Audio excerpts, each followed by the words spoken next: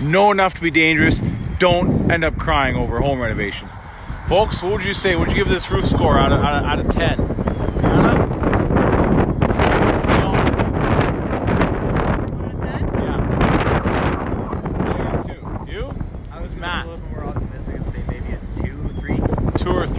Okay, guys, so those are two new, well, not two new team members. Deanna was with us last year, Matt is with us this year, and I'm just showing them how to use some of the technology that we use to do our inspections to make sure that you get a quote that you can understand and you can actually build a confident purchase around. And so a big part of it is documenting photos as well as taking measurements.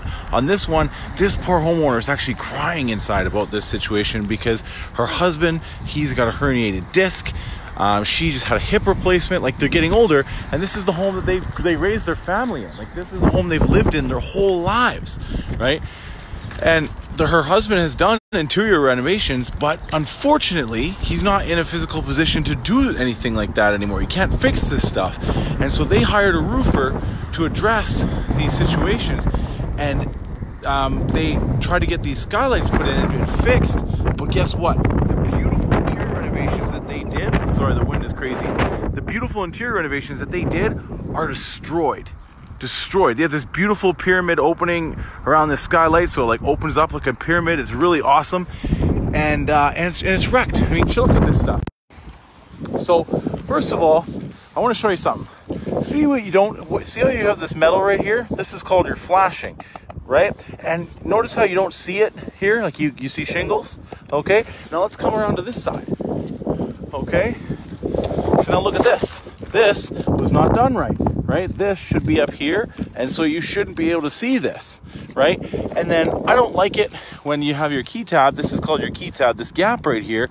I don't like when you can see your flashing right here, because look, water can go right underneath here, and if there's a nail under here, it goes right in. And guess what? It is, and it's destroyed. There's $15,000 worth of damage to the inside of this house now, because the vapor barrier just collected water, and then poof, and now the drywall's falling down in their kitchen. Okay, but you see all kinds of silliness.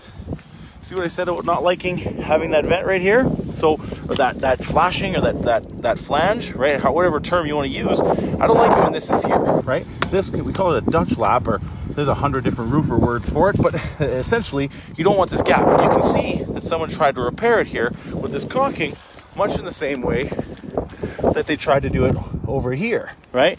And then they sealed up around the skylight, but look, you can see where the moisture is getting in. So this is now causing damage, but that's not the worst part. Now look at this, okay? You can see that that's full of water, right? Look at that, right? And so the moisture is going right in to the house, right there, right into the wall. It's tragic. And don't worry, the neighbors didn't do any better. Look at that. See that pipe? See that's nothing coming out there?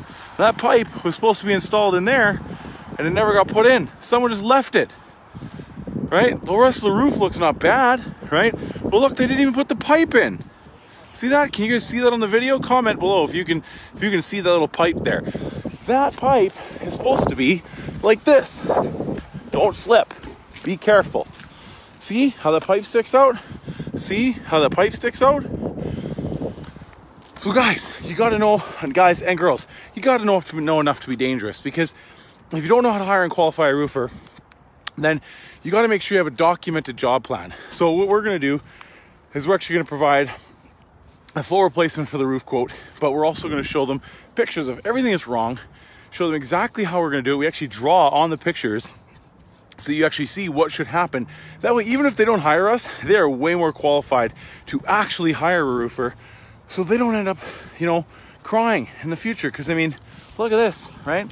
I mean, not a big fan of this. I would have gone over here, right? Over this again. We got to seal up around this, so we got to take pictures of that, right?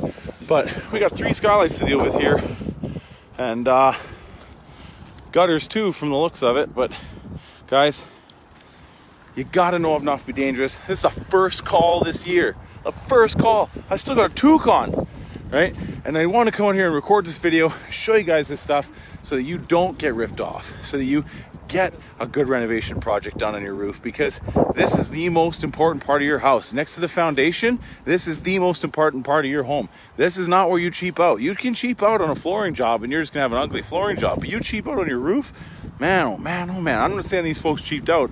I'm just saying that if you don't do the right things, you end up having consequences that are very, very, very expensive.